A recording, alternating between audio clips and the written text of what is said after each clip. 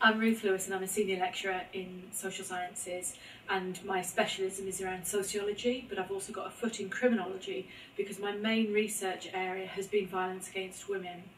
And I've done a lot of research with others about particularly domestic violence. So I worked with colleagues on an evaluation in Scotland of the first British programmes for perpetrators of domestic violence.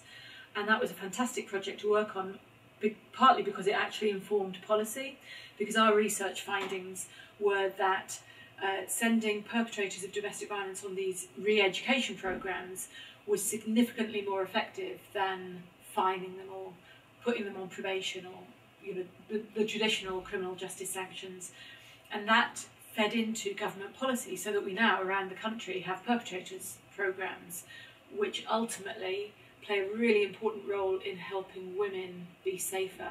So I think that's just a fantastic thing to be able to be involved in, to use your research to change government policy for the better for women's lives in this case. So most of my research has been about violence against women. I've worked on the study of perpetrators programmes and also worked on the first British sociological study of homicide, looking at all kinds of murder. But more recently I've moved away from those really depressing subjects and I look more at activism, because I've always been fascinated by the role that social movement activists have played in changing the world. Domestic violence, I think, is a perfect example, because until the 60s it was absolutely seen as a private issue, nothing to do with the state. It was all down to you and your partner. You should resolve your problems on your own. And in the 60s and 70s, then women started challenging that idea, and they started saying this is a social problem.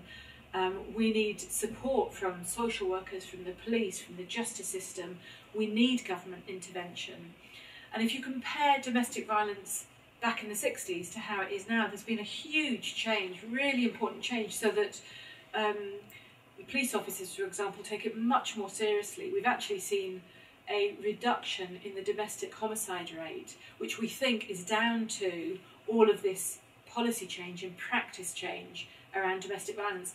And I think it's activists that we have to thank for this. It's only because women, largely feminist women, said this isn't good enough, we need the state to intervene here.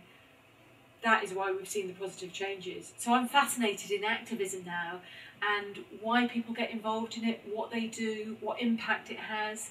And I've come to it through domestic violence particularly, but there are all kinds of things around feminist activism that are really topical, like the Pussy Riot activists in the Soviet Union who've been imprisoned. How does that come about? How does speaking out in favour of feminism land you in jail? I think these are really fascinating issues, and I'm really enjoying it at the minute because I'm doing a project about young women at university and their engagement with feminist activism.